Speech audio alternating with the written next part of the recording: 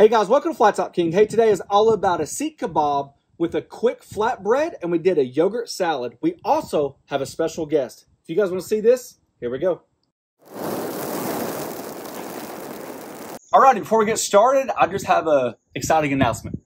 Special celebrity guest on the channel today. Let me introduce you to Jess, or known on Instagram as Jess Soul Food. As you guys probably know by now from following me from the past, I love to do things sometimes above and beyond, especially when it goes to different cuisines, backgrounds, and history of food. I'm a history food buff. So this is a great opportunity for me. We just had a chance to go to an Indian grocery store. She walked me around, and obviously I'm just like a kid in a candy store. It is so great to be here, and I love any outdoor types of cooking, and this recipe is kind of a combination of Indian with Middle Eastern influences, and I think that's the great thing about global culture is there's no one singular, what is American food, what is Italian food, like it's a mix of different cultures, and so I'm excited to show you everything here today. I think because of my background as a personal chef, cooking on TV news, working behind the scenes on Chopped, I've gotten to learn so much more in the culinary world. So I'm excited to share the bit that I know from my corner of the world. I just kind of want to like replay that again. So when she says that an ingredient goes in there and you're like, oh no it doesn't, it's like, this is the perfect reason why she's here. Kind of like to validate what cooking's about, right? You have your own experience along with high-end experience, but you also have your own background. And that's what food to me is all about. Adding your twist, adding your family's twist, or adding that one ingredient that somebody says, absolutely not, unsubscribe. And you're like, add it. It's what you love to do. Right. Eat what you like, and every home has their own recipe for everything. So feels like we need those like halo effects coming out, like, oh. All right, to get started, we basically have a three-pronged approach. We have three main ingredients to this dish. We have the meat, shish kebab, that you guys might know it, or if there's a different language. Seekh kebab. Interesting. I would have never guessed. He struggles with the English language, so especially the Appalachian style language, like that's even worse. So, and then we're going to do that's meat on a stick, yep. Basically roughly translated, and then we have the flatbread, and then we have the topping, which is going to be more of a vegetable and yogurt style. Yes. I'm super excited. Let's go. Yep. If you're not familiar with fresh ginger, you simply just take a spoon and you can go with your backwards or forwards, and you're just going to take the skin off. Let me show you a trick about garlic. It really actually depends on the bulb and how old it is, but if it works, you take the tip of the knife and you stick it in the bulby part, and then you kind of twist. And when you do that, it splits it, and then when you split it, the peel should come right off. Now that is a tip I can get behind. We go through so much garlic. Oh, wow, that was easy. That was easy. No smashing necessary. You don't need to be violent and smash your garlic. They always say about something about science, you got to be able to replicate it. Let's see.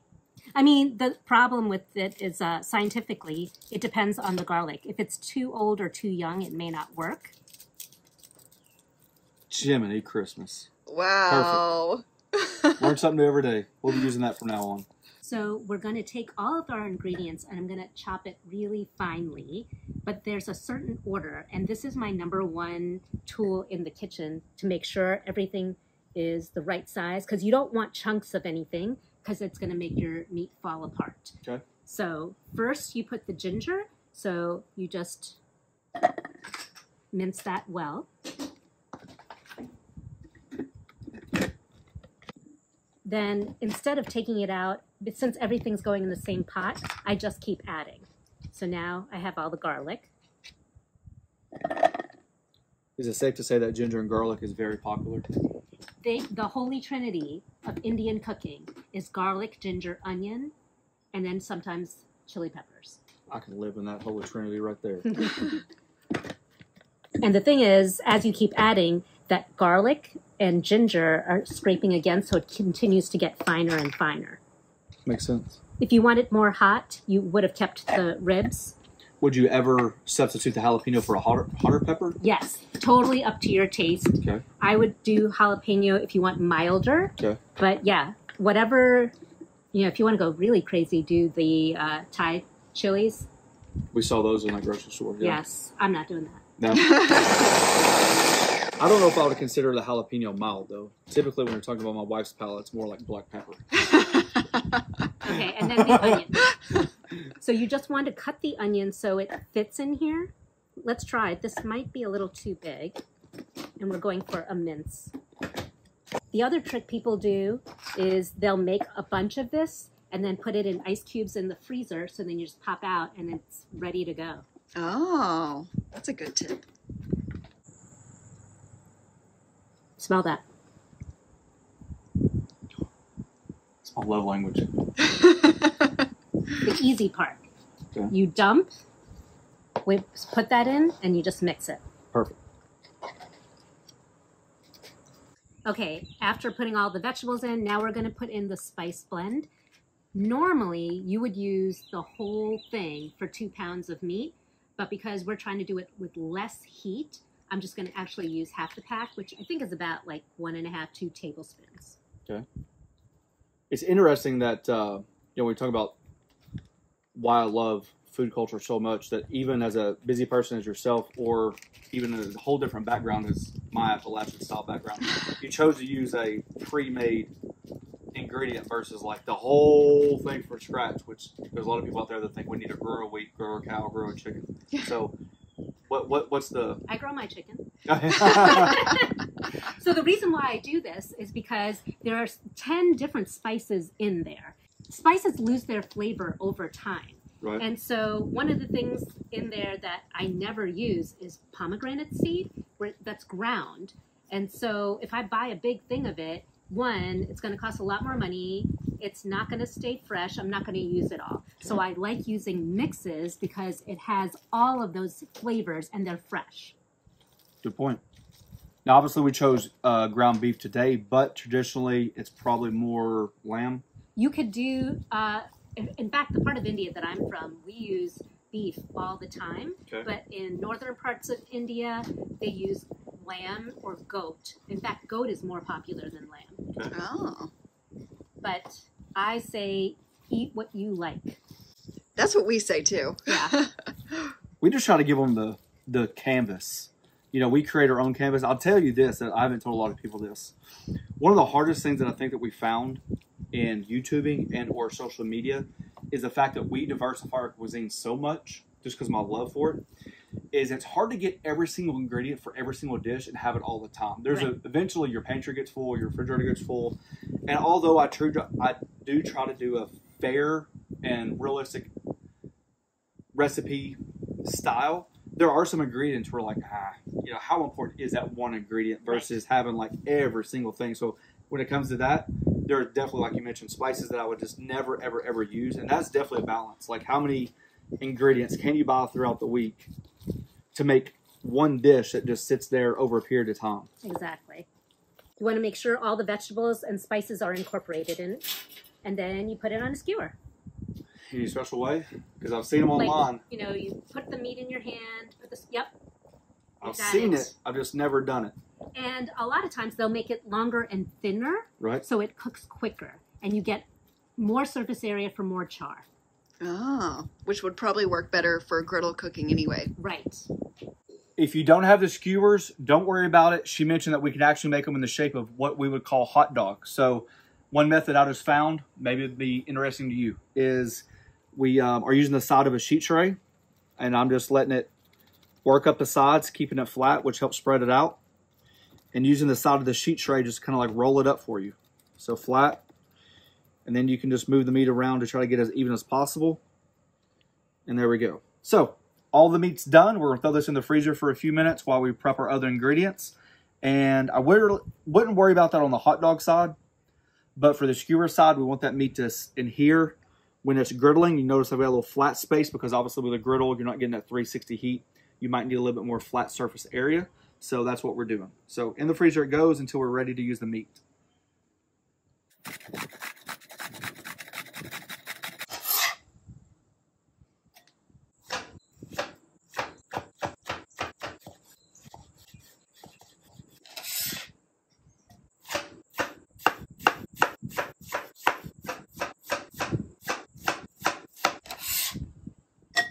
1/2 teaspoon of salt, 1/4 teaspoon of cumin, 1 cup of Greek yogurt, plain. Mix well. Now that it's mixed, we're just gonna set this in the refrigerator, let all those juices from the vegetables come out, along with those flavors marrying together, and then we're gonna start on our flatbreads. We're gonna get started on the flatbread. What I'm gonna do is have self-rising flour, another shortcut.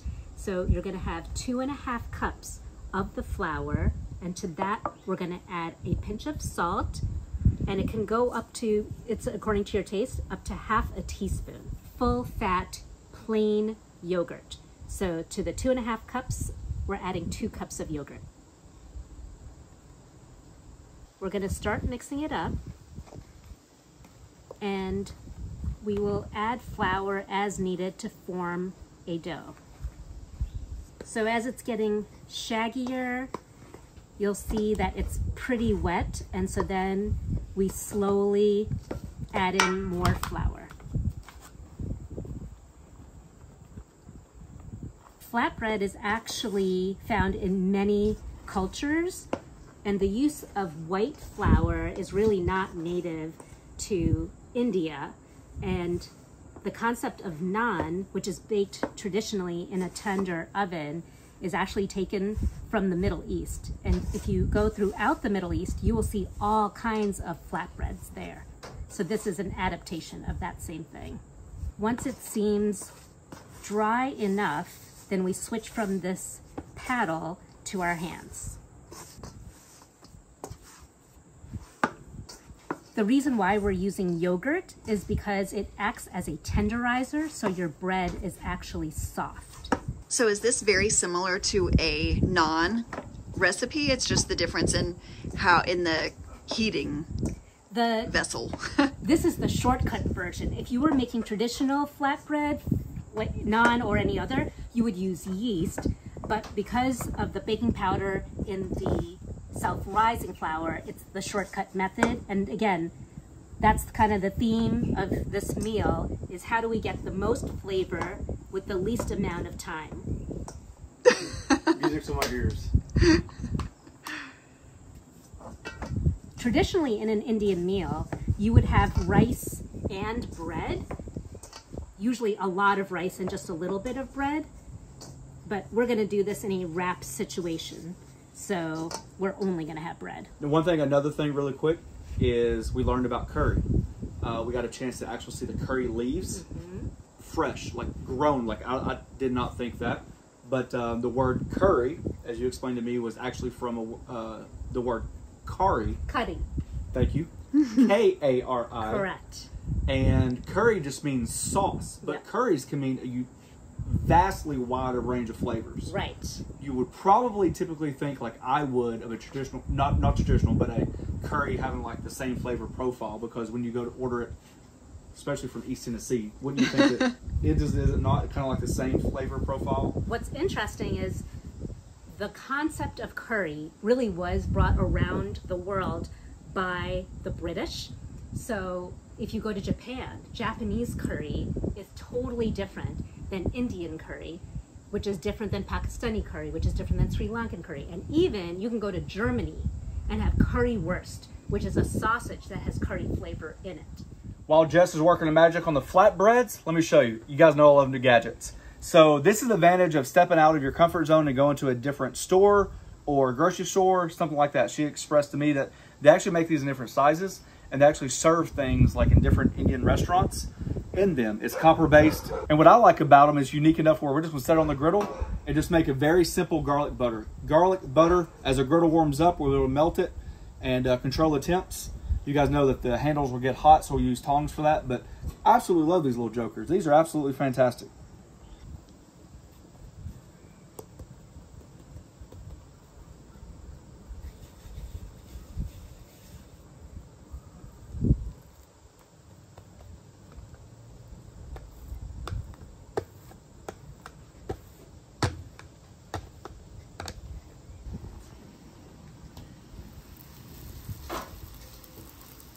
Alrighty, so you can see right here that our smoke is rolling. It means we're above 450. And basically what's going to happen is Jess is going to keep making flatbreads, and I'm going to be in charge of cooking them. So as I'm flattening it out, you'll notice I oiled my bench. I didn't flour my bench. And so Western cooking, generally you flour your bench, but in India, they always oil it. One advantage is that you get that flavor in the bread, but also it's easy to roll out, and then when you put it on your griddle, it won't stick right away. Perfect. Good tip. Mm-hmm. Look at that. Beautiful. Beauty.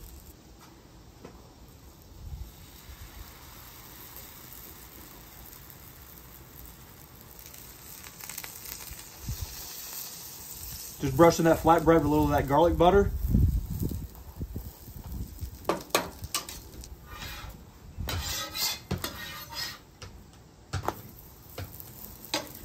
One of the good things about making flatbread, you can make a whole bunch ahead of time and they freeze really well. Oh, that's good to know. Especially I always feel like if you take the time to do something, you want to get rewarded. Right. Griddle's still rocking and rolling medium, medium, and low, because we always need that space to move food over if we need to. So we just take them out of the freezer about 20 minutes ago, and these are going to be the hot dog style. So I'm going to go right in the middle. You know, actually, when they put it in there, they take the kebab skewer and they kind of stick it in the coal. So there's actually no, it's not touching anything. It's kind of suspended in the coals, and then the fire or the heat is all around it. Wow. Ooh, yeah. But it still gets, you know, dark on the outside because it's so hot.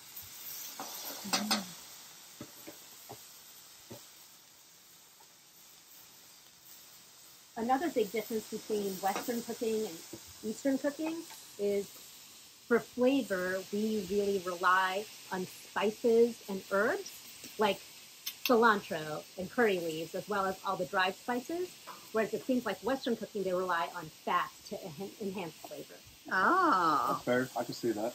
Like I thought, butter. at first I thought you were going to say portion control. What you wanted me making, what it ended up making.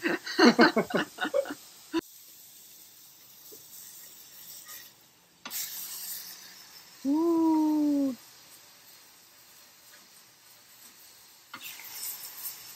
I will take this over a ballpark prank any day. Ooh. Skills. Hashtag skills.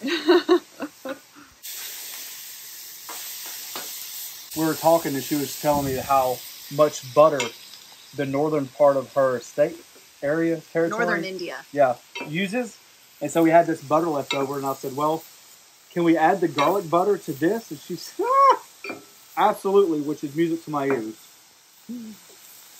And pretty much every savory Indian food, every dish, has garlic in it. So like I said, garlic, ginger, onion is in everything, so adding more garlic feels very natural. As our meat finishes up, something I've been wanting to do is just add that flatbread right over top so it gets a little heat from the griddle. But all that fat and stuff from the beef comes up, so hopefully it just makes that a little bit better.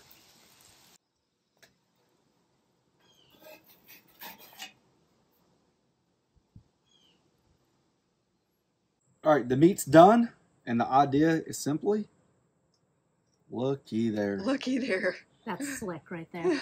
Almost like we've done it before. You have, not me. I would say I've eaten it more than I've actually made it. Now, I'm a fan of the sauce. I love the yogurt. I love everything inside of it. So I'm going to add a little bit heavy for me, And as we say. The yogurt sauce is also custom built. So if you wanted, you could have put chopped jalapenos, bell peppers. This one is very cucumber heavy, just like tzatziki is cucumber heavy. Would you add pickles? I would not add pickles. Because the interesting thing is, while we're there, we noticed that the word pickle is used a lot, but it does not mean that it's actually... Oh, sorry. Okay. The Indian pickle, which Yes. the Indian word for it is achar. Okay. And achar is kind of what we would think of as hot sauce over here, but it's chunky because it's made out of different vegetables, like a mango pickle or a garlic pickle. And so, yes, you would add like a little bit of it in there to give it a little kick. All about that. Boy, that looks amazing. That's a Big Daddy one. Jess, what are you going to eat? We need to get it.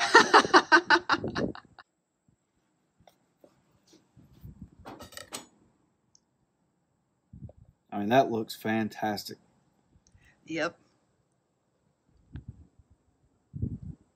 Good. Jess? The spices. I think what I like about it is that you got the cooling effect of the yogurt salad. And do you feel like the meat is hot, like spicy hot, or just flavorful? I do, but it doesn't go past like the back of the mouth. It's not like it's so hot where it's like rips your lips. I love it. Mm-hmm. I like. There's a unique flavor in it that just draws me to it over and over again. I love it. And I liked it the first time I made it, and this is just shows you like there's another way to go about it. I love that spice mix. It really, like you said, just speeds up that process. You don't have to have a ton of ingredients. This is strong. Like what you made a comment earlier. Faster ways to impact food to make it stronger, like stronger flavor, and this is one of them. I agree 100%. Like this is, you take one bite and you immediately think, oh wow, that's good. Here, let me try.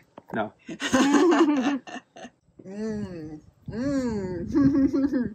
Good. We're gonna be visiting that Indian market again. Wait till you just keep eating it. Like the flavor is still like it's just as strong now as it was, you know, the first bite. As always, yeah, I just want to personally say thank you so much. Like, it really means a lot. I love food. I love the fact that we got together. I think it brings cultures from all different walks of life, nationalities. As long as you're open to it, it just bridges the gap. It's something that I crave all the time, which is just explore food.